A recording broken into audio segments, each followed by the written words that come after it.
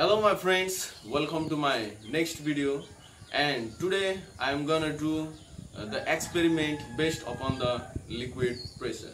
So first let us do the experiment and then try to learn about the experiment.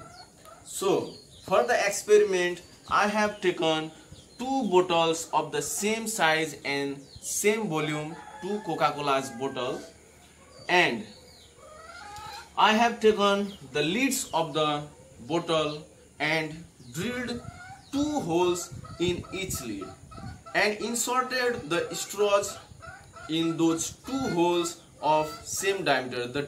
The straws are of same type, the diameter of the straws are same. Only the difference is the height of the straws in two lids. Now I am going to type these lids in the bottle.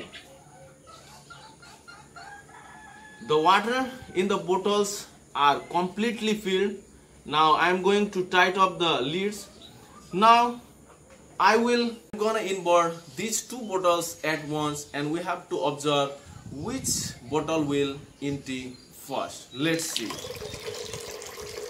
Okay, the reason for drilling the two holes on the lid and inserting two straws on the lids is because from one straw the liquid will fall, and from another straw the air will raise up in the bottle.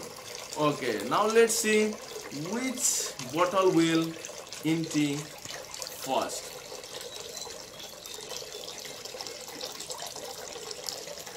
Okay.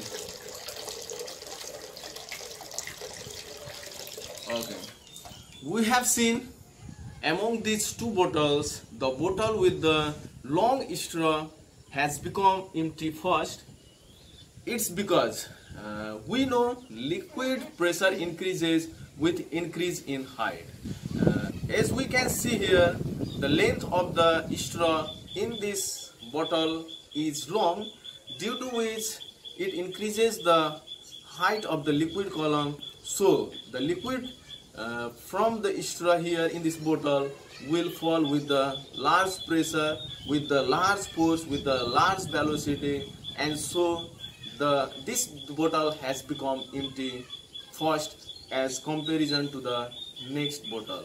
From this experiment we have seen the property, we have understood the property that liquid pressure increases with increase in the height of the liquid column. Hope you have understood the experiment, liked the experiment, and if you have liked the experiment, then subscribe to my channel. If you want to see such kind of the experiment videos, then subscribe to my channel. I'll be back with the next experiment video soon. Thank you.